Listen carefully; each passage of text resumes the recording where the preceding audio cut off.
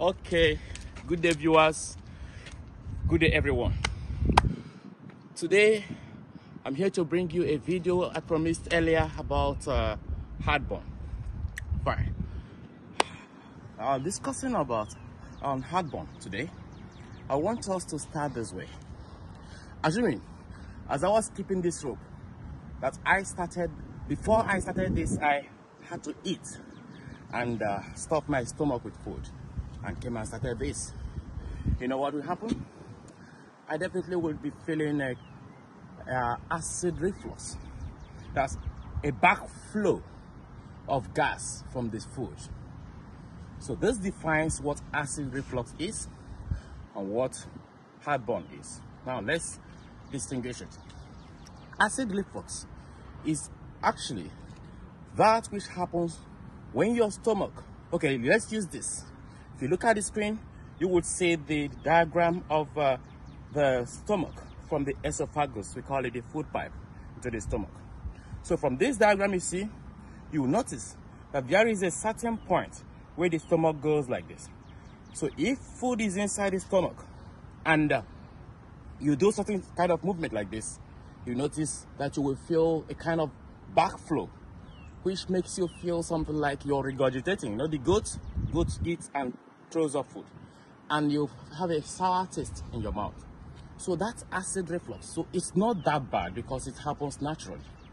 But then, if this acid reflux has to continue every time you eat, what happens? The gas will begin, or the acid will begin to irritate that food pipe that runs down to your stomach. So the irritation of that food pipe comes with certain symptoms that would begin to be felt in your heart area, in your chest area, and that is what is heartburn. However, for people who talk about or suffer from or know about gastroesophageal reflux disease, that is an extension of this. When this irritation continues and begins to cause some other symptoms beyond the normal pains of heartburn and causes a situation, a disease condition. The disease condition is known as gastroesophageal reflux disease, and that is a very bad or terrible state. However, at this point, talking about heartburn, what causes it? How? What are the risk factors? Heartburn could be caused by a lot of things. The risk factors are many. It could be caused by one. Think about overeating. If you're overeating food, such could cause you heartburn, because just like I explained in the acid reflux. Then, what of in a situation where you lie down soon after eating, you lie down to bed, on the bed, such could equally cause you acid reflux, because you need to wait after eating at least 3 hours before you lie down. But we go to that when we're talking about the prevention. What else could cause you? Besides obesity. Obesity has been indicated as being causing a lot of diseases. In this condition, yes, it can cause you heartburn.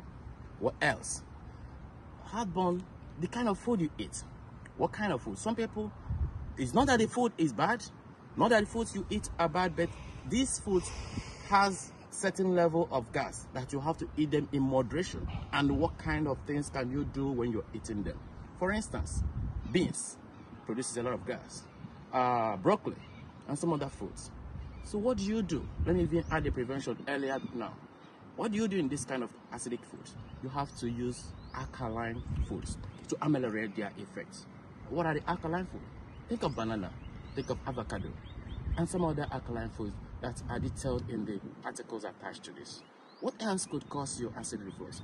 Remember, like I explained about the esophagus and the stomach, the body or the walls of our esophagus might differ as much as they are the same, but they might differ from individual to individual depending on the conditions or their genetic factors or components.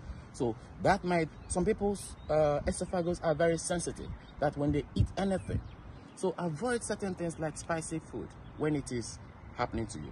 And how do you even know? You need to have a journal of whatever food you're eating, so that if you're feeling heartburn, you need to write down any food you're eating every day. That would help you to identify, hey, this food are triggers, they could cause me heartburn. Then another thing that could equally cause you heartburn is the drinks. Alcohol, check it when you're drinking. Caffeine, such, all things that are equally in that category that might equally trigger yours. There are other factors as listed in the articles, but this is just to explain and let you know that you may be having heartburn, but there are ways you can equally help yourself not to have it to the extent, or not even to have it at all. In terms of sleeping or laying down, some people eat so early, late at night. If you're eating late at night, if it's that time that you find your food to eat, fine, but still give yourself like 3 hours before you go to bed. How do you even lie on the bed? You lay your bed inclined. Not that you wouldn't use pillow, but when you're using pillow, don't use pillow to the extent that your head will be like this. You see, it will still be having some kind of undulated position. So the way you can lie down in this manner, that would help you the smooth flow of food to your stomach. So these and other things that are not equally mentioned here will help you. If you're taking alcohol, smoking as well is another factor that could cause you that.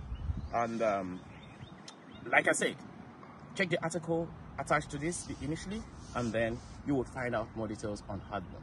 But these mentioned here will help you to understand that the esophagus through which this tract, through which this food goes, and the stomach needs certain kind of conditions not to have your food throw back or irritate your esophageal lining.